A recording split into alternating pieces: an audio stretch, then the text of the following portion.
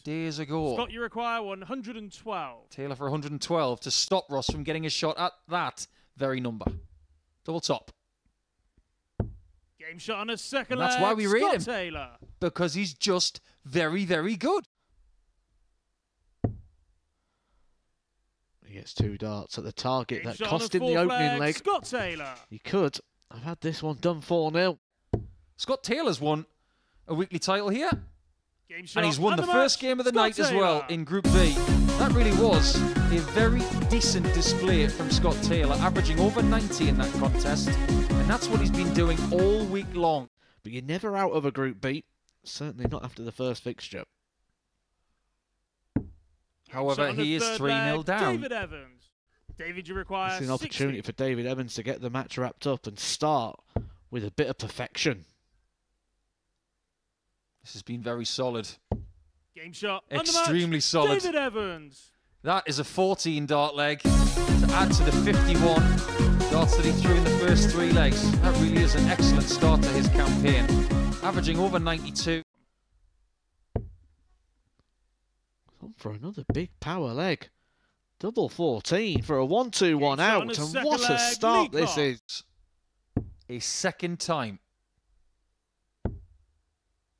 First dart missed at a double, Game but it's shot followed and the by match. success Leacock. on tops. And Lee Cox has just averaged 98.42 and has just sent out a statement to this group. Earlier in the night, we said that maybe he was the one that was being asked the biggest question so far. We've just Scott, seen you it from Lee require Cox, 75. 98.42.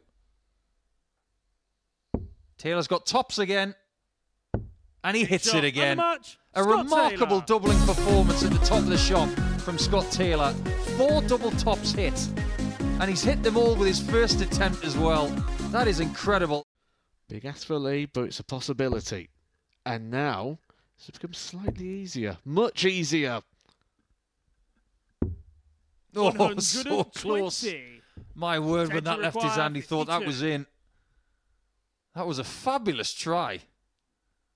Heart and mouth stuff for Everts, who's got double 8. Game shot on a And there's fourth another one of leg. those Dead trebles Evans. that you don't necessarily have to go for. It's Lee to throw For the first time tonight as well, we Game on. give it the build-up in terms of how close and competitive this group's going to be. And the first 4 games have been very one-sided. 108. And we do know that Cox has got a blitz in him. Mistakes. That's not a mistake. And neither is Game shot that. on a sixth leg. That's a 12 darter Leacock. from Cox, his second of the night. Spend an awful lot of time on double 5 earlier today. Match dart at double 2. Game shot and the match. I think there's a Ted little bit of Evans. relief in that one for Ted Everts. Lee Cox did everything he could, but unfortunately, he just ran out of legs in the end. And the quality from Everts at the start of that final leg gave him the breathing space he needed. One of my favourite numbers, 62. Double top for 2-1 for Monty. Game shot on the third leg. Probably doesn't Ross even like that Montgomery. nickname. Double 16 for 3-3. Game shot on the sixth Picture leg. perfect, David and we Evans. go the distance.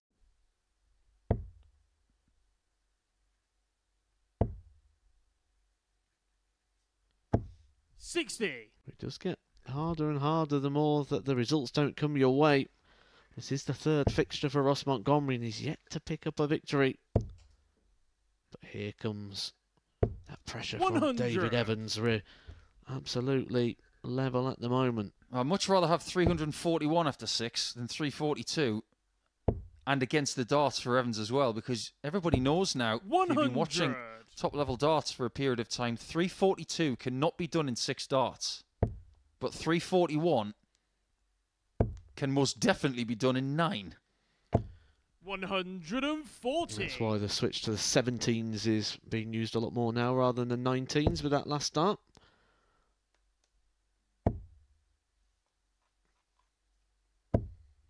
Exceptional 140 from Ross. And if he wins this game because he left 341 instead of 342 like Dave did, it just goes to show the fine margins we're talking about here. 100. Ross, you require 101. This is for 341 in 9 darts. That's a good one. That's a brilliant 60. Game shot. And that is 341 in 9 darts.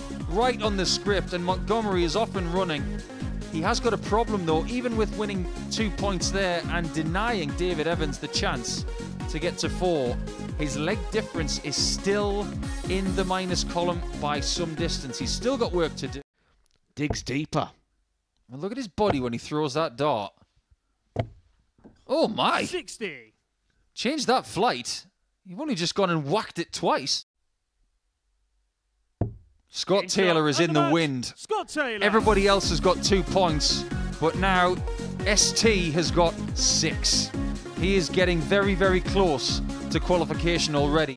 He definitely could win this game.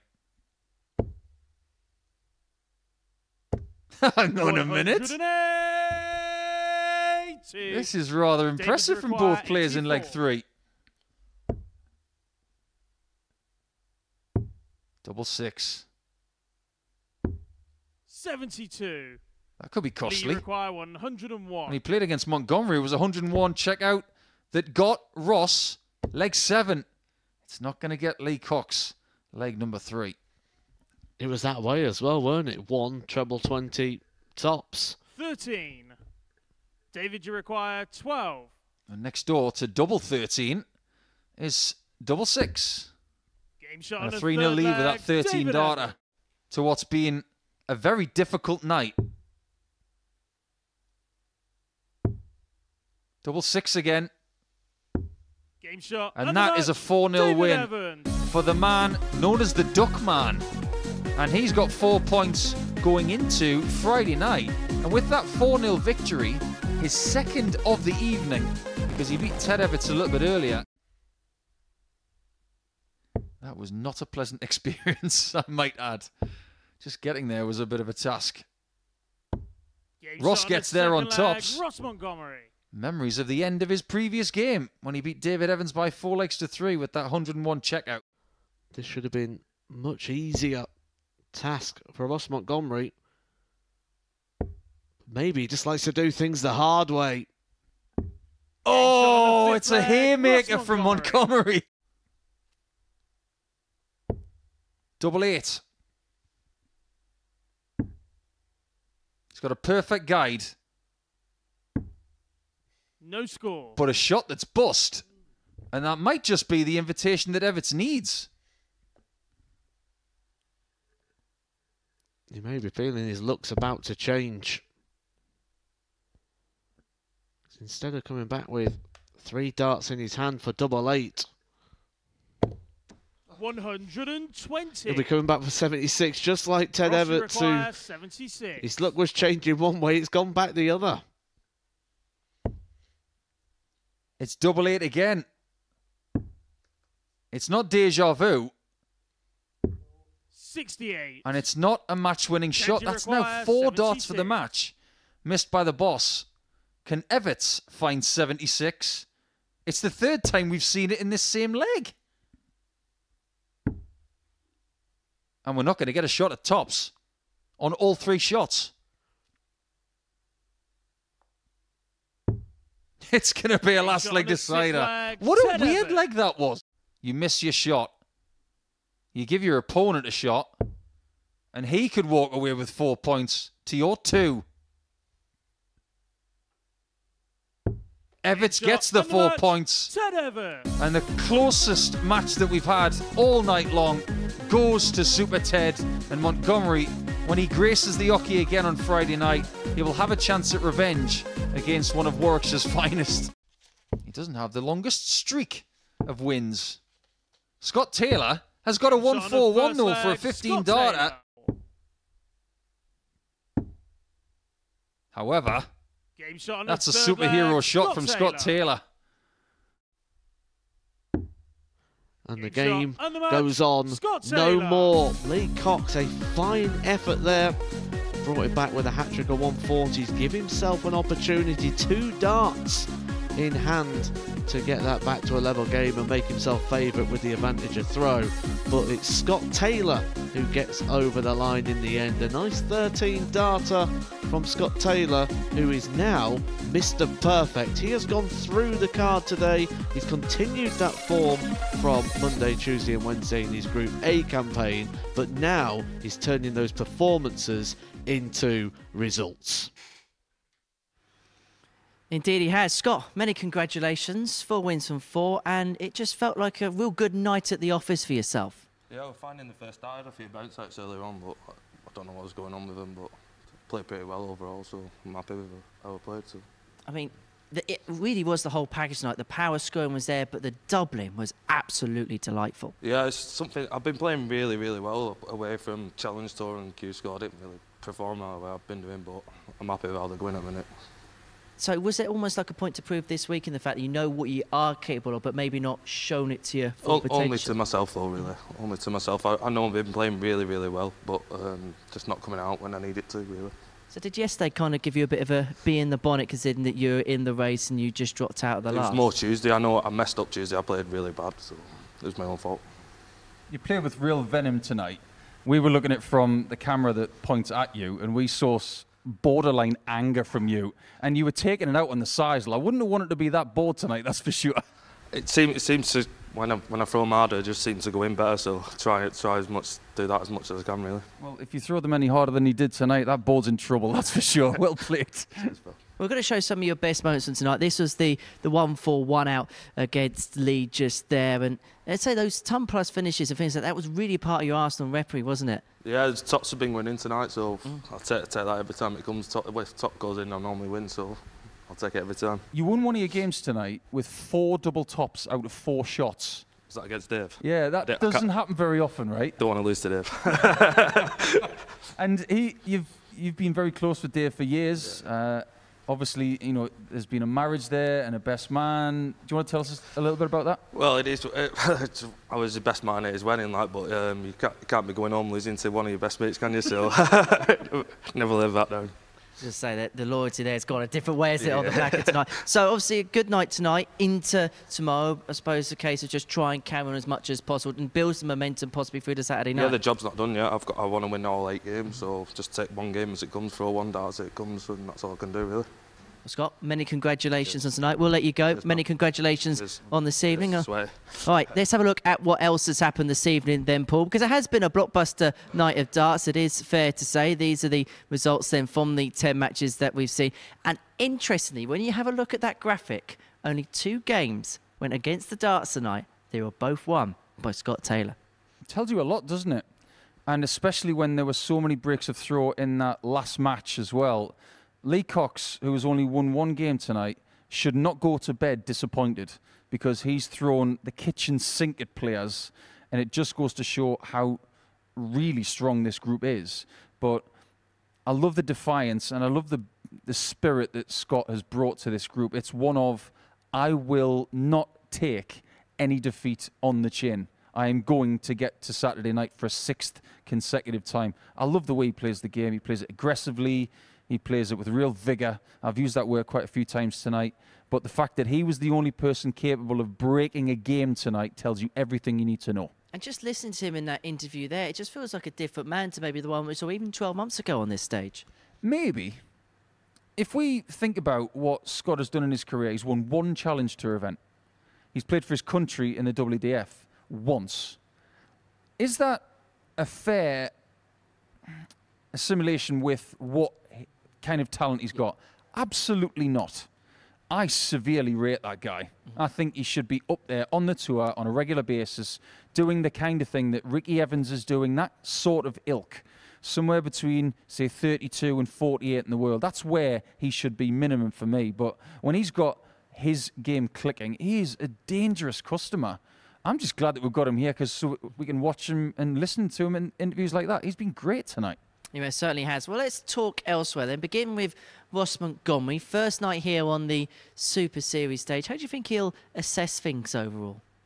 I think he will probably look at tonight the same way that James Wilson looked at Group C 2 weeks ago. He said, ooh, this is pretty difficult. And considering the level that Ross brought at times, he had the kitchen sink thrown at him and wasn't able to do anything in the first couple of games, but walking away with 2 points instead of 4, that will be quite bitter. He should have won that second game in the second half against Ted Everts, and I think even Super Ted is trying to figure out how indeed he got away with 4-3 in that one. But Montgomery is one of those players who always has this ability to dig deep, and he's going to have to come Friday night. In terms of Ted Everts, I suppose it must be really frustrating for him at the minute. He was in cruise control of Group A, drops into Group B, and you could just sense that tonight again just didn't quite go the way he would have liked it to have gone. No, I don't think he started very well at all, but he was able to respond after that. Sometimes you've got to have this quality of getting points maybe when you're not playing your best darts. Now, Ted is not playing his best darts. He may be smarting from the fact that he didn't win the Group A situation with Białecki and Taylor all in the mix. However, he's walked away with 4 points tonight. And did he warrant 4 points with his performance levels? Probably not. But he's got them, and he's got a great chance of making Saturday now. He most certainly does. Just overall, before we look at the table, what would be your assessment of the night as a whole? Thoroughly enjoyable. I think where every now and again we talk about how great a group could be. Tonight has not disappointed. 8 of the 10 games have been won with 90-plus averages. We haven't had massive ton-plus averages, but we've had an awful lot of quality in that 90-plus range, which is very likely with this kind of quality. And we were talking about Taylor, one of our colleagues here at the Super Series, came up with an incredible statistic. More than 2/3 of the games this week have been won with 90-plus averages. Going into Friday, that is remarkable. Some may say that was a tailor-made stat. Anyway, less of the corny puns. Let's get straight into the table, shall we? Tell you what's happened at the halfway point of the group. Scott Taylor leads the way, 8 points to his name. 1 victory tomorrow night will guarantee his place into the finals. David Evans and Ted Everts on 4 points. Lee Cox, Ross Montgomery with the 1 win, but goodness me, is it all going to be to play for tomorrow? Yeah, I think Scott's in a great position, but I love his attitude, one of experience and knowing that he's still got a job to do. He wants to win all the games, and that's the way you should approach it. Don't think about the fact that I just need to win 1 or 2. Win them all, get the job done, and then just spoil everybody else's party. Taylor's going to make it. As for everybody else, it's all to play for. Should be a fun day tomorrow. Thank you for your company today. We'll do it all again tomorrow. 1 o'clock, we're going to restart on the on the Super Series YouTube channel. Well, Taylor, top of the pile as far as Group B is concerned. His top sitting was delightful. In a few weeks' time, the players involved will be hoping that their tops are in top shape. It's double 18. It's a perfect 9 dart, and he's been threatening all day. He is Jim McEwen! Oh, yeah. Love that. And so does he. The way he reaches the final. Double 12, but Kevin Painter on the mat to seal Kevin the spot Painter in style. And that is a 170 checkout. Robert Thornton. It's double 6. Game shot on the 5th leg. What a tidy shot that is. Game shot on the 5th leg. Masterful from Mark Durbridge.